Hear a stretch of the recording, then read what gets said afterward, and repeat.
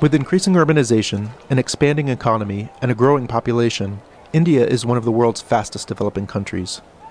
In its race to develop, India will face many challenges over the coming decades, but perhaps none will prove more pressing than water.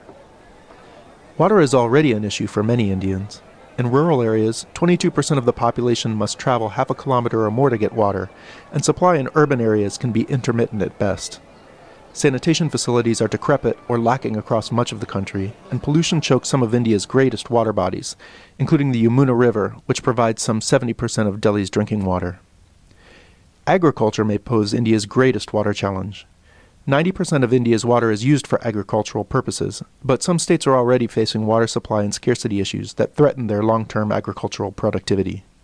The implications are clear. As it continues to develop, India will need to find more water to feed its growing population. So you're looking at a large-scale deterioration of the land available for agriculture and the groundwater resources in the entire country. This is a major disaster. You cannot see a way by which there would be food security if this continues.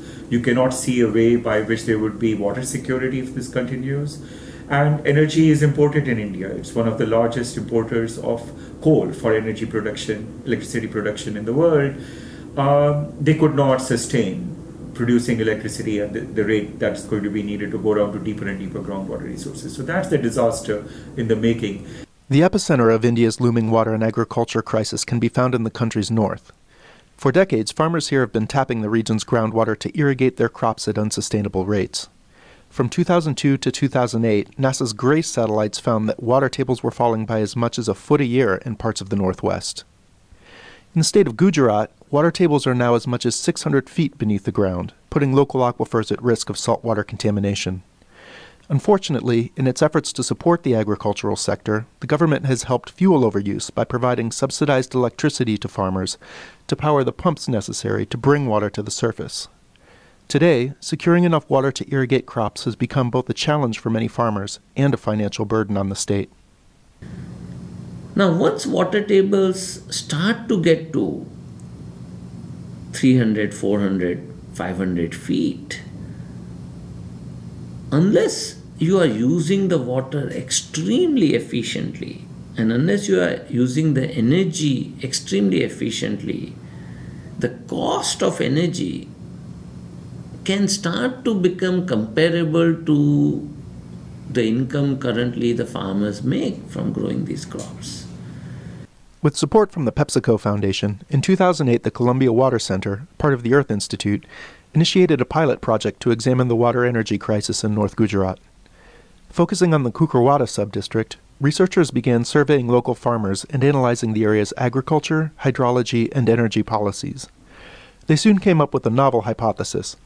Could giving farmers a financial incentive to conserve electricity and therefore pump less water help slow groundwater depletion rates? Yeah, so the questions that were paramount to us were, okay, so there is a food security goal for the whole country. What does that mean in terms of water supply? Could you achieve that food security goal by improving irrigation application in the field? Could you improve that if you insisted that you would not give free electricity?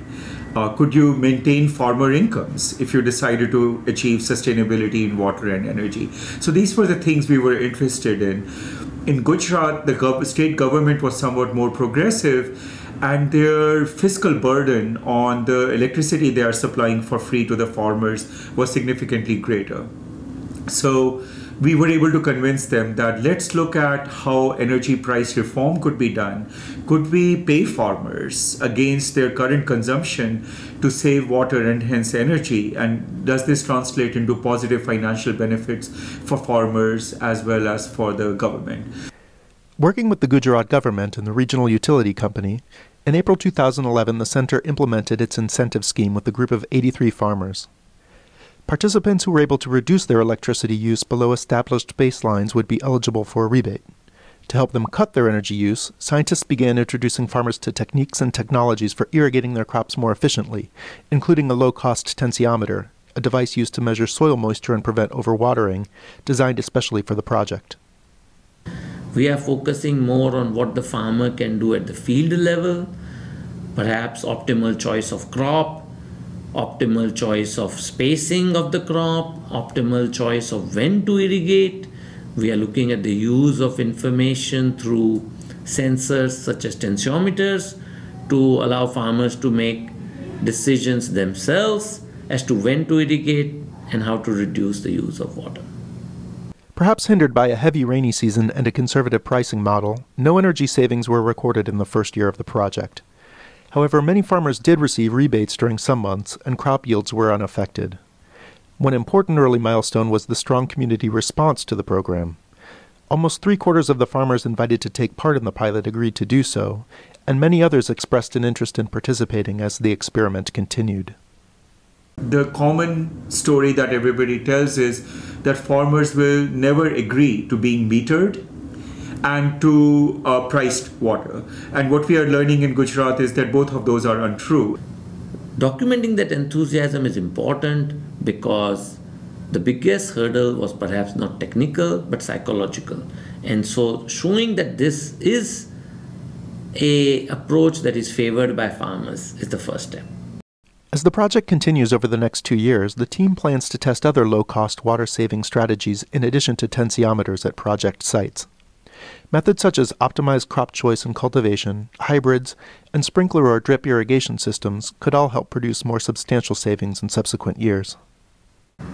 We are hoping, and I think the government is keen on this as well, is how these lessons that are learned can be distilled to be brought to a higher level for a wider adoption. Hopefully, this can be adopted more widely in Gujarat. Maybe lessons learned in Gujarat can be shared by other states, and other states can also adopt in some appropriate form the lessons learned from this work. Ultimately, the project will seek to develop water-saving strategies that could be applied across the region, perhaps even at the national level. But for now, the path in North Gujarat seems clear. Curb the over-extraction of groundwater, improve agricultural water use, and safeguard both farmers' livelihoods and national food security. We think that the solutions are not that hard. The problems are complex. There are many interrelationships between social, political, and physical attributes and climate with regard to these issues. But I really do genuinely feel that there are 3 or 4 relatively straightforward things that need to be done that will solve the problem. Providing an incentive to conserve that is backed up by knowledge, information on how to conserve can be beneficial both for livelihoods as well as for the long-term sustainability of the region.